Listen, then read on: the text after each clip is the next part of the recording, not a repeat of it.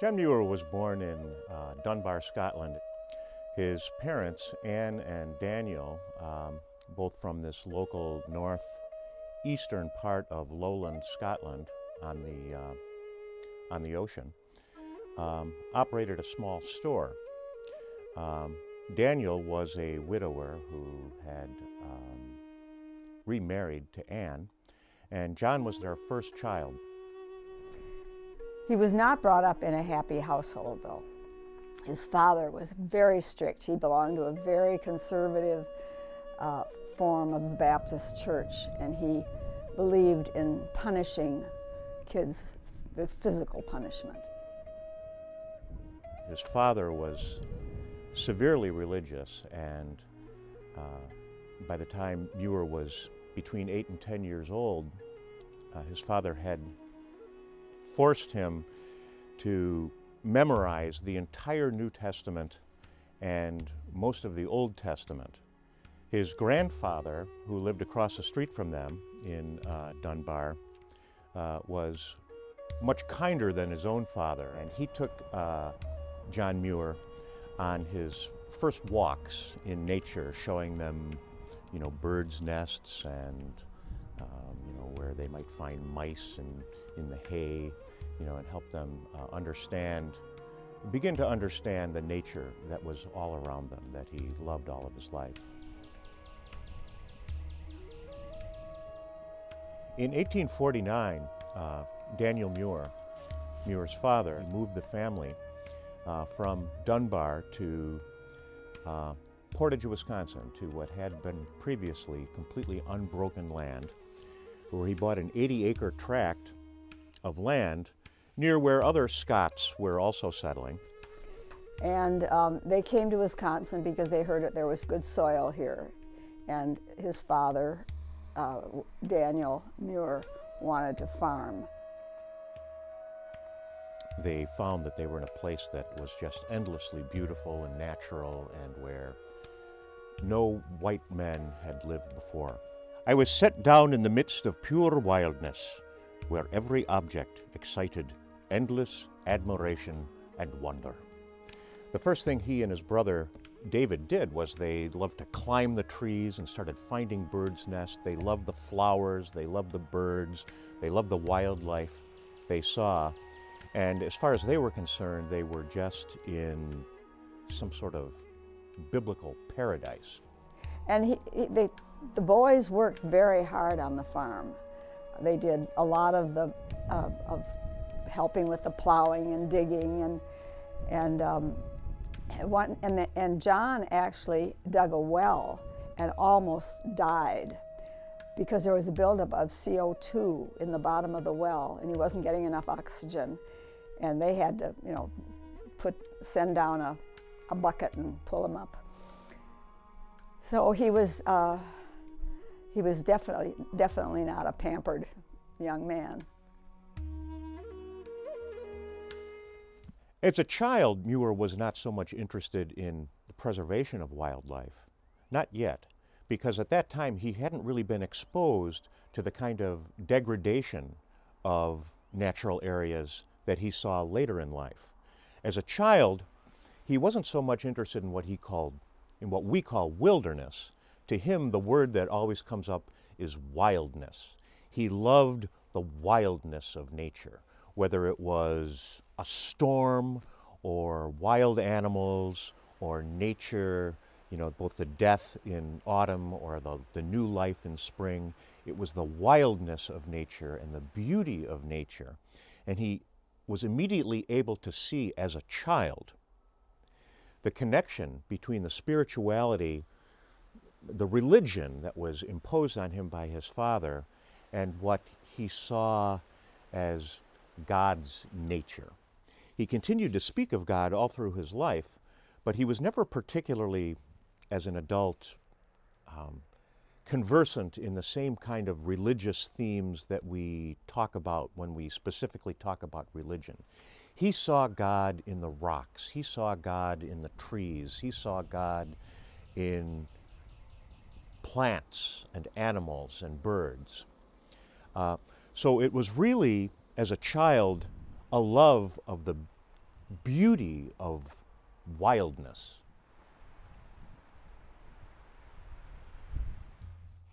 When he was 21 years old, he had been encouraged to set off to the university to the annual state fair, where he was encouraged to exhibit the inventions that he had been creating, clocks, thermometers that he had made out of washboards and wagon wheels and old gears from farm equipment.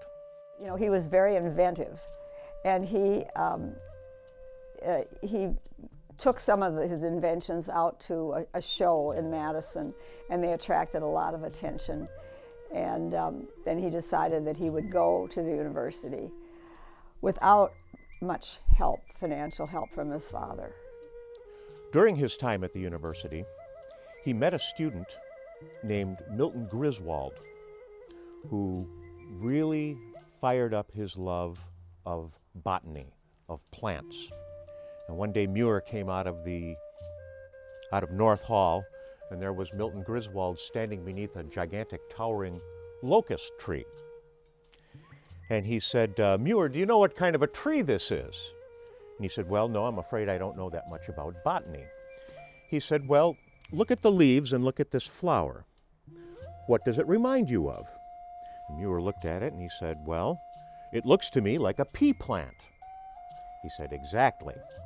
He said, "The flowers and the leaves," and he showed them, you know, the stamens and the pistils and the flowers and how the seeds were aligned, and compared how the pea plant, which is a scraggly vine that grows up things, and this gigantic locust tree were so very similar in the way that they were designed, if you will, by nature.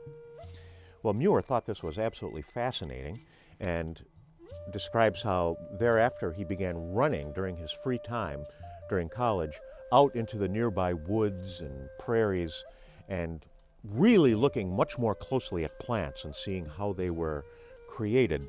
And all of this combined really impacted him and convinced him that he wanted to just devote himself to the beauty of nature and bringing the whole story of nature and God and science all together.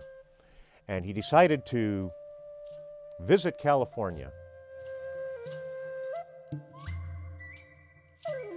I think in those journeys, he had a lot of time, as he said, botanizing, and he got very interested in how some of the valleys and ravines were formed, and his theory was that it was by glaciers.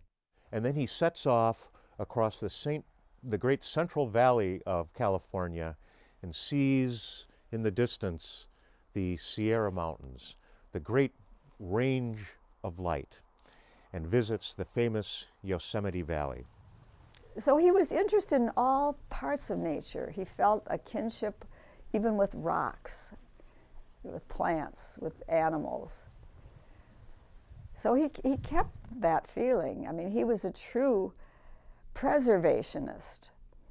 And he did have sort of a falling out with Gifford Pinchot, who believed, as most Americans did, and probably people around the world, that nature was provided for us to use.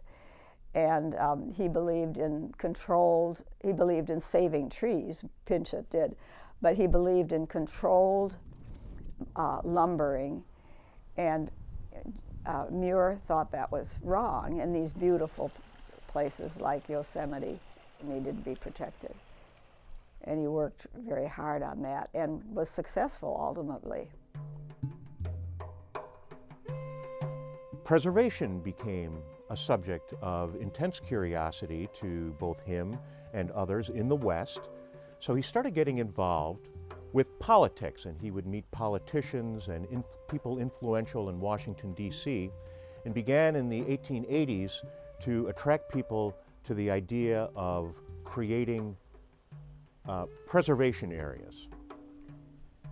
And a lot of people began to hear about him, and interesting and influential people came to see him. he met Emerson. Emerson came to Yosemite and also camped with him, and really urged him to come to Massachusetts, join society. You could be more influential. But John Muir just found it difficult to give up being out in nature. By the time the early 1900s came along and Theodore Roosevelt was president, the movement was really afoot to resist the ruination of the Sierra Nevada mountains, other areas that became national parks like Grand Canyon and Yellowstone. And in 1902, Roosevelt actually came as president and met with Muir in San Francisco, then traveled with him to Yosemite Valley. And there's a great story of how they were going to have a big banquet. The presidential party was there. They'd all arrived on the train, and all these official events were planned. And Muir and Teddy Roosevelt actually snuck away on horseback with just a couple of extra helpers and a few horses of supplies. And the two of them camped together in the mountains in Yosemite Valley, awaking one morning to newly fallen snow, which at first Muir was worried that, oh no, here I've gotten the President of the United States out here in the middle of nowhere, and now we're buried by this major snowstorm. Well, Roosevelt thought it was absolutely wonderful and had just a fantastic time. And later that year, the decision was made to add Yosemite Valley to the new national park system. And it was really the culmination of Muir's preservation efforts.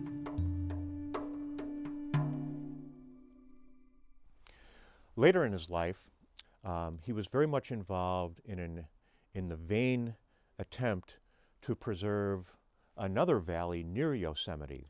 And there was a plan afoot to dam up the Hetch Hetchy Valley as a water supply for the city of San Francisco. Muir and others were horrified by this idea, thinking that other sources of water could be gotten for San Francisco. And it was the last great political struggle and brought great heartbreak to Muir when it failed.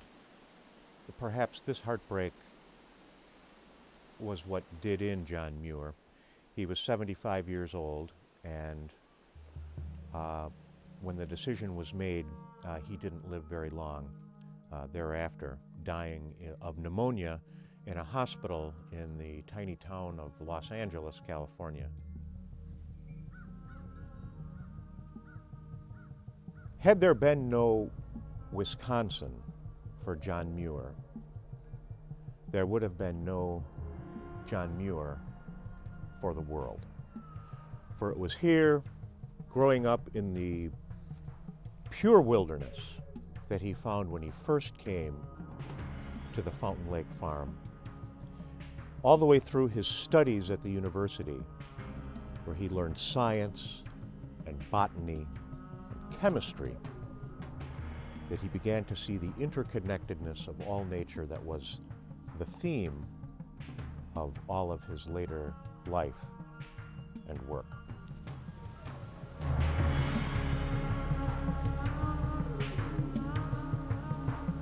Muir's greatest accomplishment to many people will be the creation of the national park system.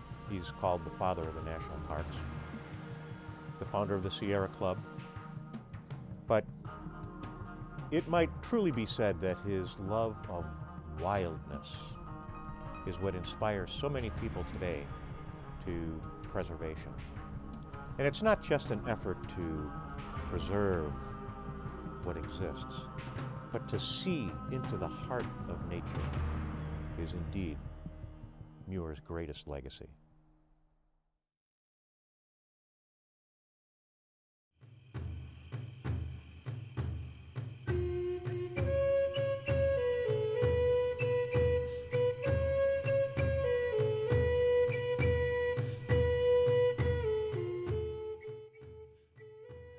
Aldo was born on January 11th, 1887, and his family was living on the bluff lands of Burlington, Iowa, which was on the Mississippi River and the migration pathway of many birds.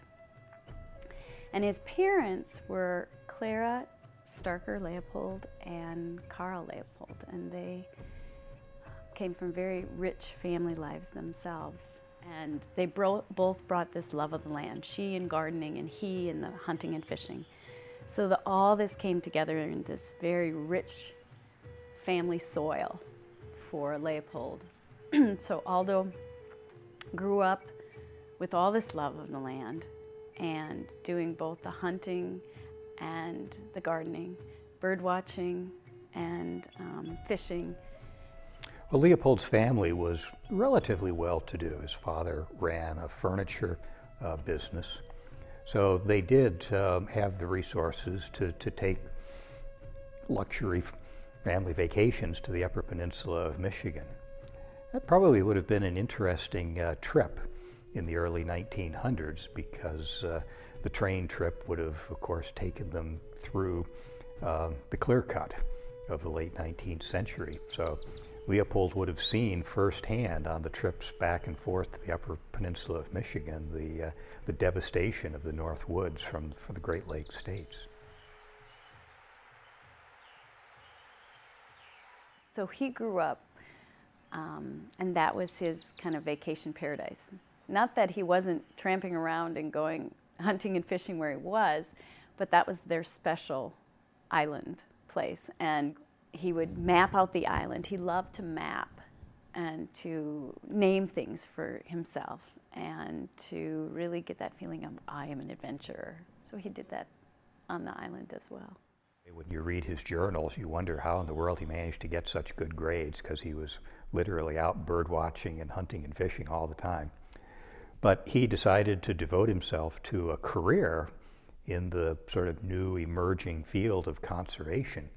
Aldo decides, I want an outdoors career. I want to go into the Forest Service, this new adventurous profession that hadn't even existed before. So he ended up going in a preparatory school out east, Lawrenceville, for part of his high school years to make sure he'd be ready. And then he went to Yale for the forestry schools. Well, as soon as he graduated, literally, he was hired by the U.S. Forest Service and headed off immediately for the Southwest. His assignment was in the Arizona and New Mexico territories. They weren't even states then. So he was going to be working in fairly vast areas of public wild lands in the Southwest. That was his first experience being out west, and so he got himself a horse. I mean, you know, he had to have a horse, and he had a saddle and his 10-gallon hat, and he was a timber cruiser. So what the timber cruisers would do is they would go on these kind of reconnaissance things, and he had to do surveying, and he wasn't very good at math. That was the one subject he wasn't very good, so his surveys weren't really good. But he was paying attention to the land.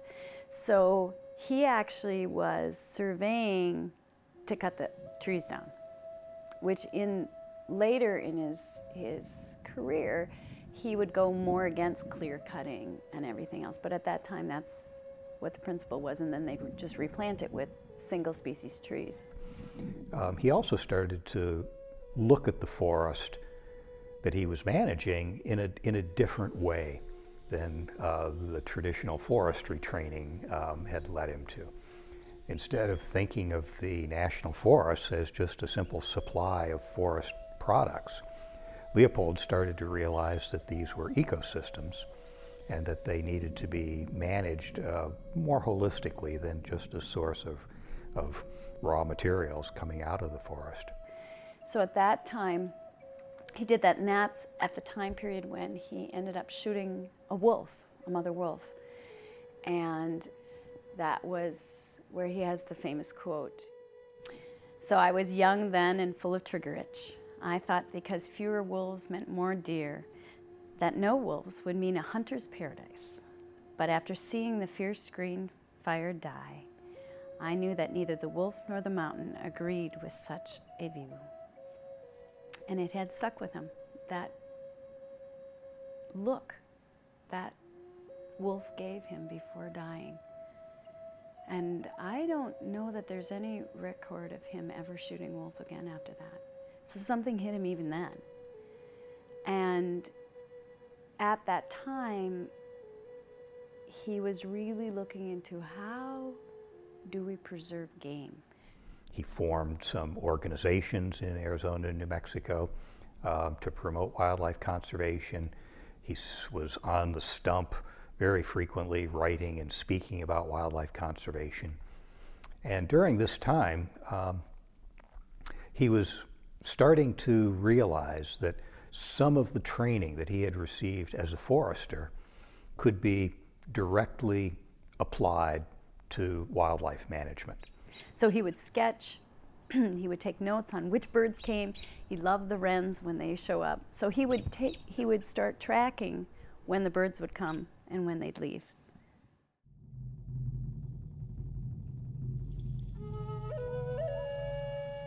He married Estella in October of 1912, and they had 5 children.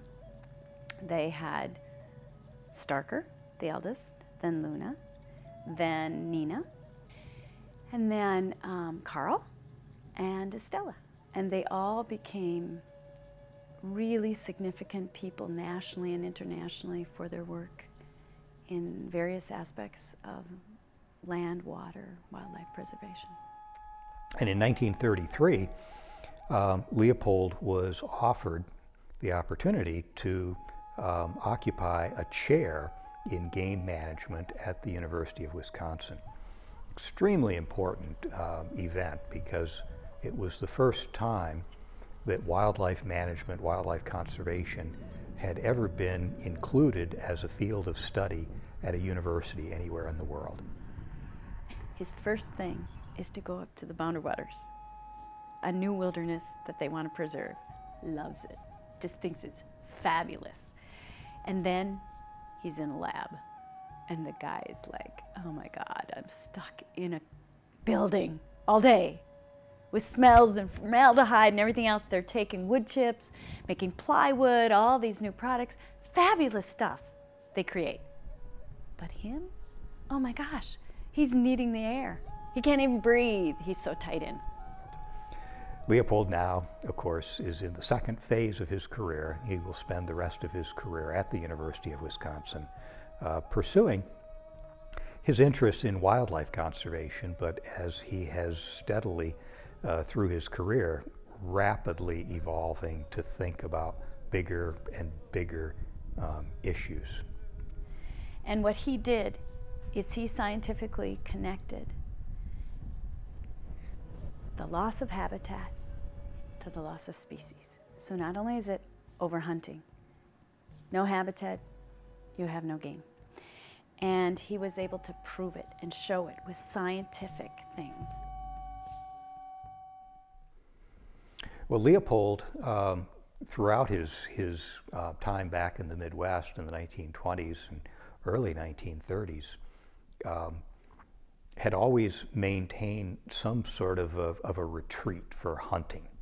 Initially, it was a shanty on the Current River down on the Arkansas-Missouri border.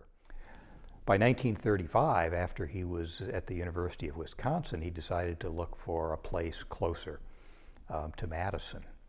And this was at a time when many marginal farms were failing.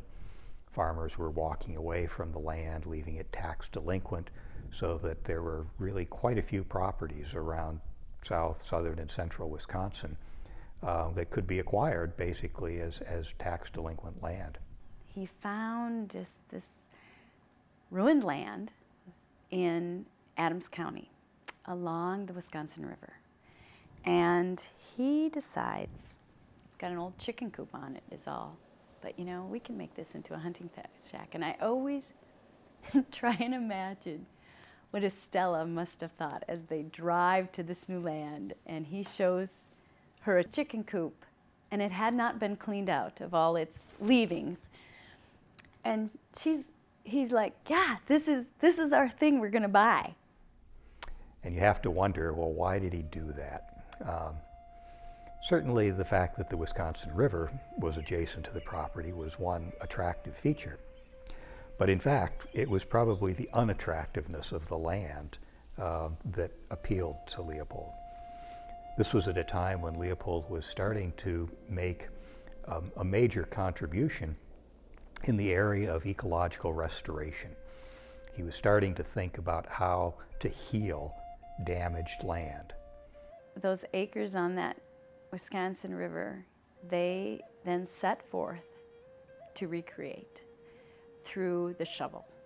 And they began bringing in thousands of pines and all these trees they planted. And there were some apple trees left from an orchard, so they had those, they left those. So they used the things of the land to get this shack in shape.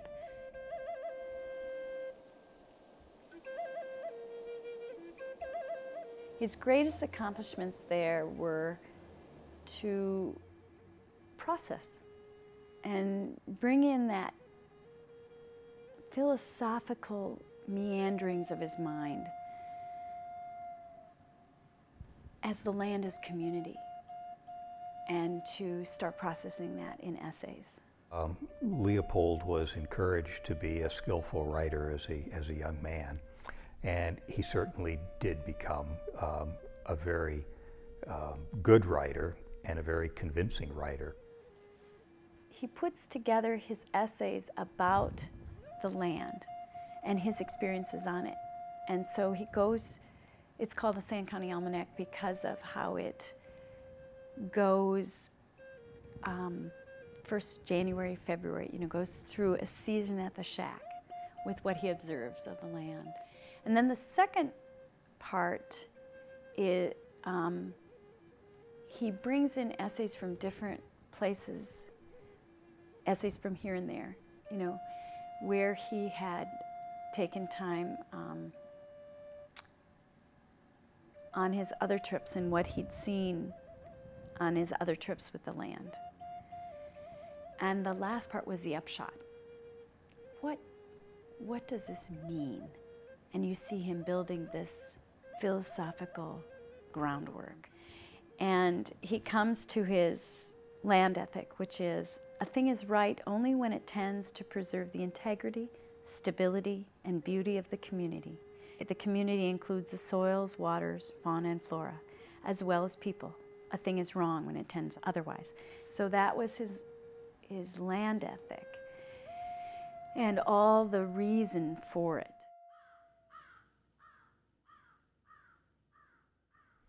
Well, Leopold, in 1948, he was 61 years old.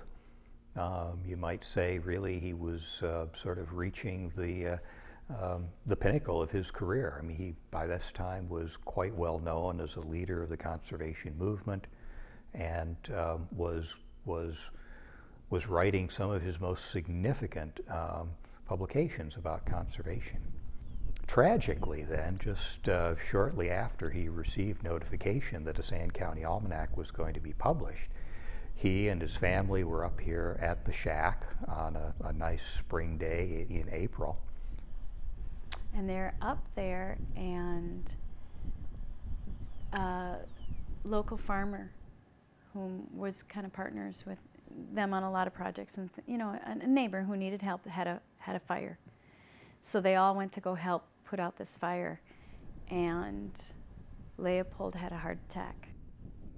After the fire was out, no one knew where Aldo was, and he was discovered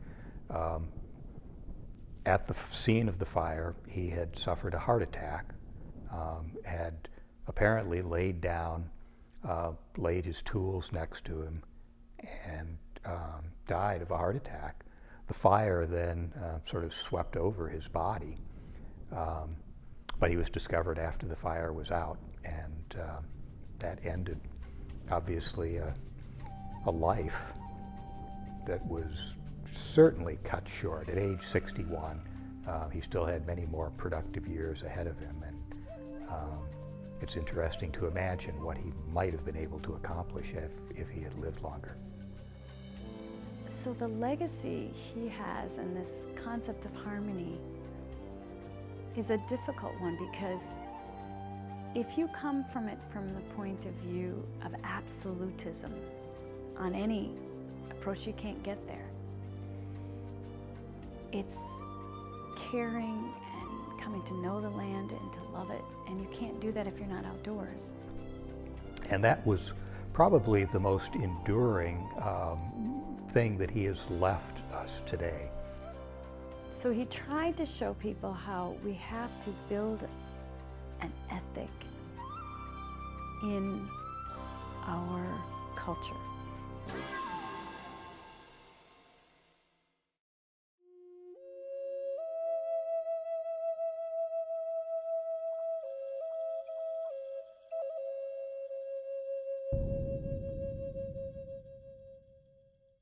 Howard Litcher was born in Milwaukee, Wisconsin. At that time, Shorewood was a new development, and they lived on one block off from Oakland Avenue, 2 blocks off from Capitol Drive. So this meant that they were in between the Milwaukee River and Lake Michigan. He did a lot of playing down by the river, and he had a lot of friends that really enjoyed doing that. They'd swim. They would just mess around the way kids used to mess around down by the rivers. And pretty much right away had a love of nature and being outdoors and doing a lot with he had a brother 2 years older than him, and they did a lot together. Children at that time were able to roam with no supervision, and Howard loved this. He was able to take his fishing poles, his jackknife in his pocket, even matches, probably material to build the rafts that they made to float on the river. And family stories are that a couple times the two of them had built a raft and were on the Milwaukee River and ended up somehow in Lake Michigan, and the Coast Guard had to rescue them. And after the second time, they went to my grandmother and said they would not rescue them again. The children swam in the Milwaukee River, which was very, very polluted. One of the neighbor girls contacted typhoid fever from swimming in the river, and I believe this had a great effect on his thinking about the environment. That really made a huge impact on him. He would talk about it quite often, and felt that they needed to protect those rivers. They needed to keep people safe. They needed to stop the dumping and the pollution going into these rivers. This was before the age of sewage disposal plants. Everything went into the river. The importance of the water of the rivers and kids playing there and fish coming out of them was a huge environmental problem for him. So that's where a lot of his efforts went into. In 1950, he moved to Fond du Lac, Wisconsin, and became involved in the environmental movement early on. He joined the South Shore Conservation Club, which was a club that was mainly interested in fishing, and so water quality was a big issue with them. There were 10 conservation clubs in the area of Fond du Lac. They joined together to form the Winnebago Land Conservation Alliance. The South Shore Club focused on water as their issue. So they began investigating the feeder streams that went into the lake. So Howard began to lobby for cleanup of those areas.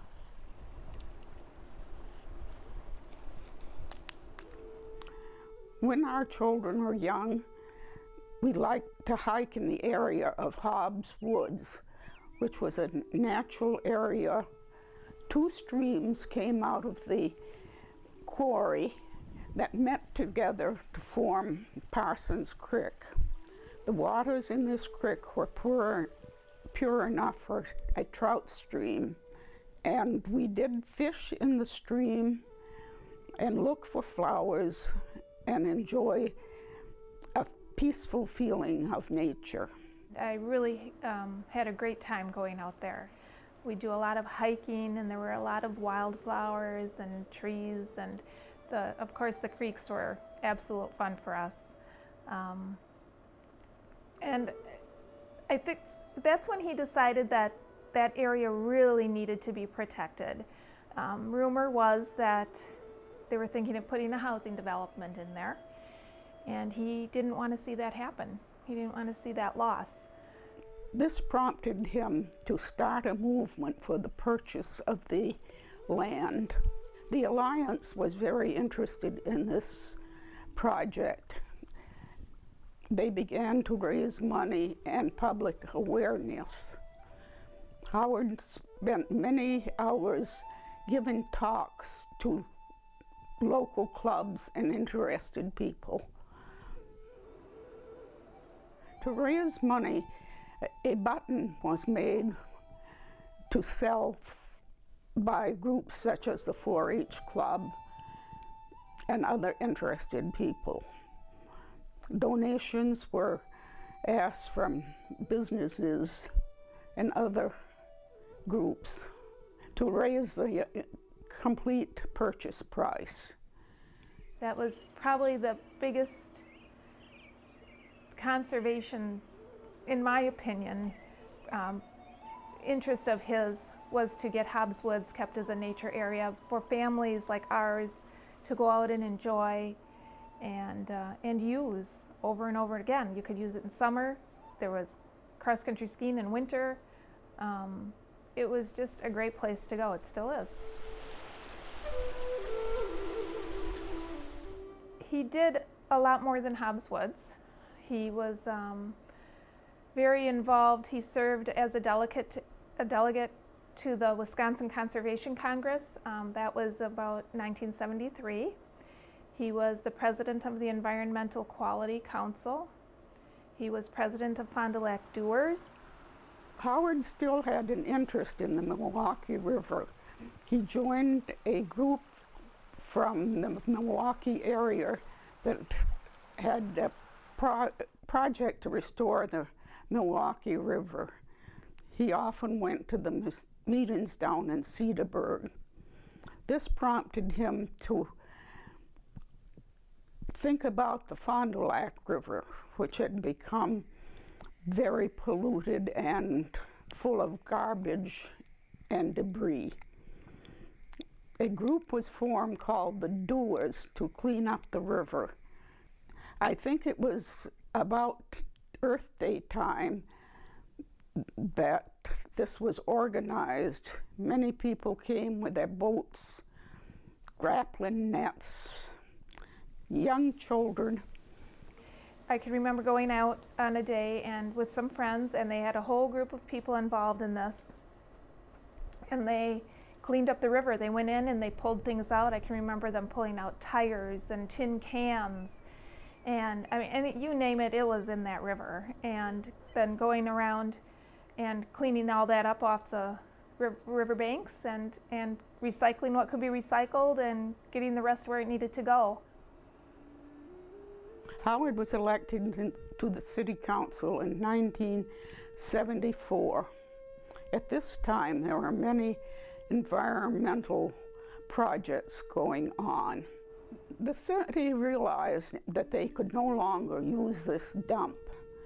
It was on the area called Stinky Point, and no wonder it was called Stinky Point. That odor wafted all along the north end of Fond du Lac on windy days. They started a new sanitary landfill to take care of this problem. Not only was the dump there, but there was this old sewage disposal plant. They decided they needed to put up a new water treatment plant, and he was very involved in that. So that was going to be out by Lakeside Park there, and that made a huge difference in the amount of pollution that went into the Lake Winnebago. I can remember how we spent hours on the research on this plant. The city council voted for both of these projects. Close to the dump was an area called Supley's Marsh, which was a good fishing area and an area for small animals. There were people in the city who wanted to develop it into more of a tourist area. They wanted to fill in the marsh. They wanted to put in a golf course, hotels right near the lake there. But my dad and a couple of the other people on the city council wanted to keep it as a nature area. They just thought it would be too big of a loss. Lakeside Park was actually filled in, and because it was marshy also at one point. He didn't want to see that happen. He wanted to keep it natural and so that everyone could enjoy it. The council voted to buy the property and leave it in its natural condition. The only improvements they made was to install a new road and boat launching ramps. Because of Howard's leadership in these projects, the road was named Howard Litcher Drive. He had received some awards from the city also, and some of the councils. In about 1972, he received the Fond du Lac Reporter Ecology Award. The Fond du Lac Reporter is the newspaper, the Fond du Lac newspaper. And that was in recognition of the many conservation-related activities he was involved with. Also, he received an award from the Fond du Lac County Natural Beauty Councils, and that was around 1973, and that was because of all of his efforts for Hobbs Woods, keeping that as a natural area. He passed away in July of 1975 of a heart attack. We had so many people show up for that funeral. They were actually out the door. There was a line out the door. People really had a respect for my dad, and those who knew him knew that he put so much into what he enjoyed, and a lot of that was the outdoors, and so conservation was very important to him. A lot of the reason, it wasn't just a personal reason he was involved in doing so much, but he wanted to make people aware that we were losing a lot of land and it was not going to be recovered. And he wanted to keep that for other generations and wanted other people to realize how important it was that we have the land available to us, that the land's available for the animals and the birds and the flowers, and that it's not being disturbed. Once it's disturbed, it'll never be the same.